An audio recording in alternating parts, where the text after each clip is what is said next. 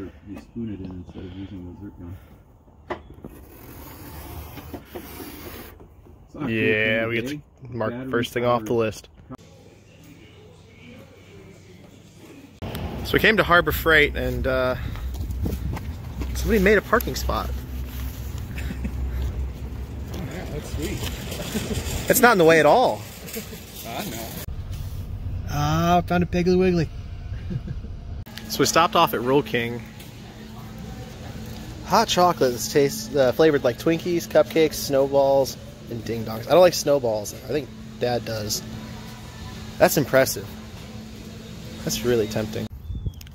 So we went to Harbor Freight. Finally got Dad to get something that we've needed forever for the bus.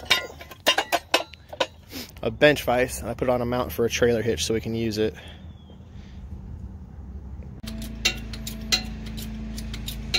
So the bus is being lifted a little bit right now. I think your jack is maxed out, by the way. By the transmission drain plug with No, it. it's still got more. It's gonna let go eventually.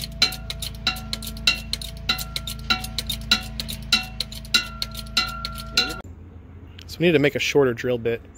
And I'm not the greatest at freehanding these down with a flap disc, but it's only for aluminum.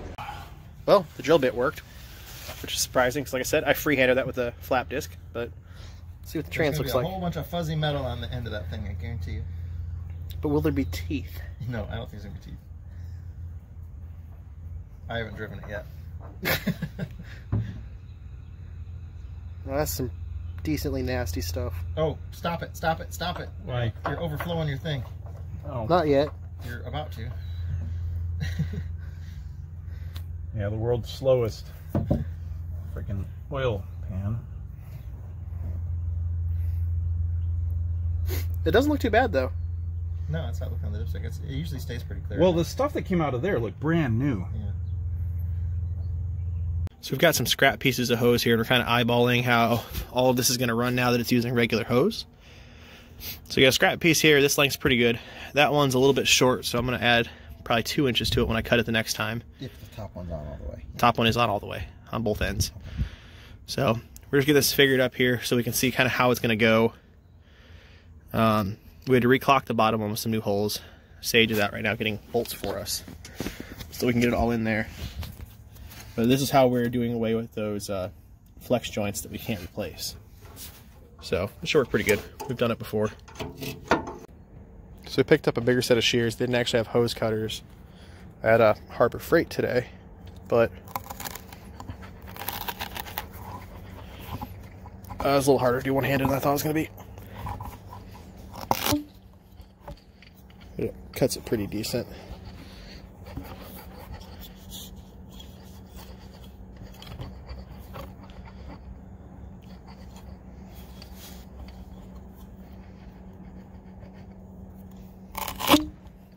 Ah, I missed it a little bit there.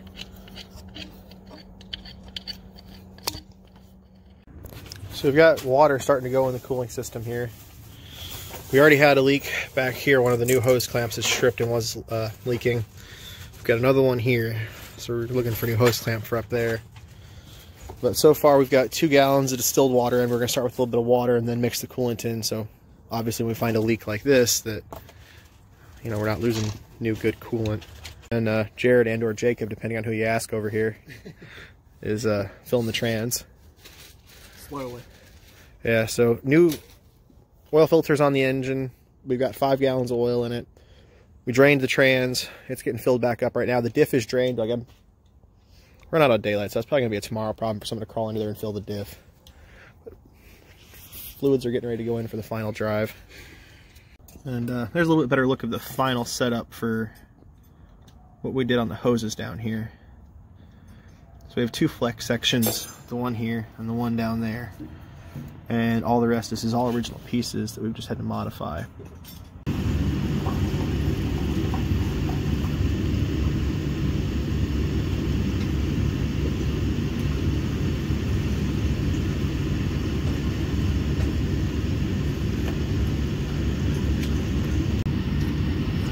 This is going to put us at 10 gallons when we're done here. This is your... So we've got coolant up in the reservoir. And we're going to pop on the backside of the thermostat loose there to make sure we don't have any air trapped. And then we'll keep going. So we popped that new coolant temp sensor out, relieved all the air that was on the backside, and we're still pretty full. So that is where that is getting left for the night. When we get it running tomorrow, we'll top that off the rest of the way. The transmission fluid, been filling that up. Reach back here, get the dipstick out. So it is just, oh, that's right at the cold level mark. And it definitely is cold out. So transmission's good. We will probably check that after the first test drive. Need to start it up so we can check oil in the morning. And I believe Sage is under there right now. Check the oil dipstick though. We probably got to put like 2 more gallons in before we start it, or a gallon and a half. Okay, I'll check that in a minute here. It's kind of a pain to get to on this bus. And then Sage is down there getting the brake relay valve back in. No, that's Jacob. Oh, Jacob's down there. I switched. You gave up? No, my back did. Oh. My back said it was time for Jacob to try it. Jacob and or Jared? No, Jacob. Dad, right there. It's on the ratchet. But yeah, it's making progress today. Oh, that reminds me. Where's the checklist? I got a bunch of stuff to mark off. Oh, it's over there. We threw it. But yeah. Fluids are going in, so that's always a good sign. Brakes going back together. After that, I think the list gets smaller. Did we get brakes today? Yes. We do, okay, so we did get the brakes today. I think it'll be a tomorrow project. We got the brake relay valve back in. Didn't have enough time to get it tested tonight, but we'll get that done in the morning. I think we knock off the list. We just kind of had a little meeting at the end of the day here looking at what's left. About half the list could probably get knocked out in about 2 or 3 hours tomorrow.